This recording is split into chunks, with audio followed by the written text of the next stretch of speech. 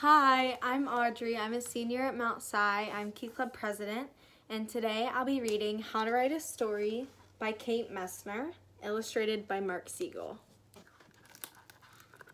Step 1. Search for an idea, a shiny one.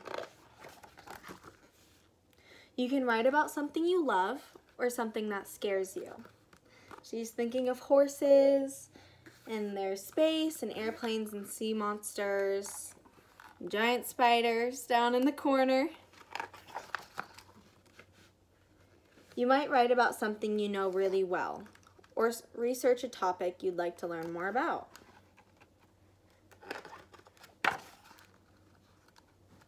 Don't worry if not all your ideas are shiny.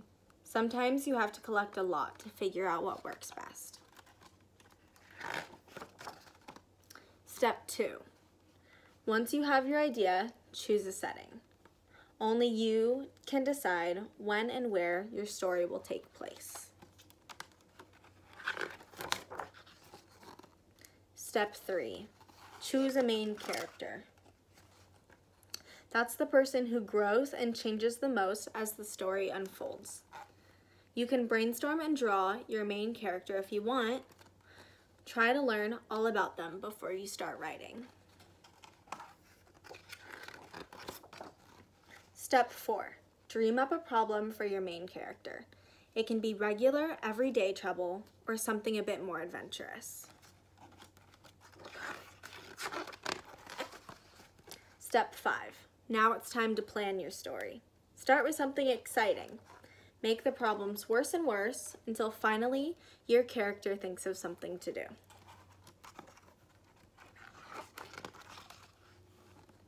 Step 6.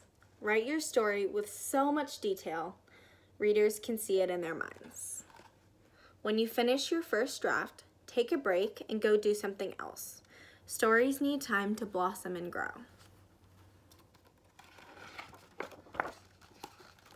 Step 7.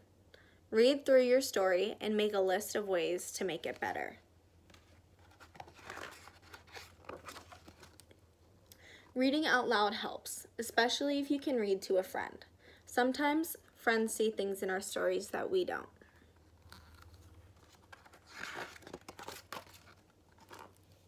Step 8.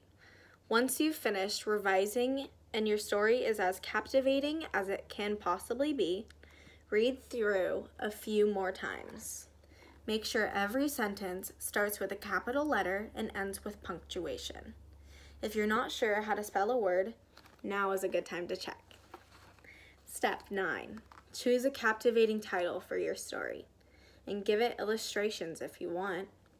Pictures help tell stories too.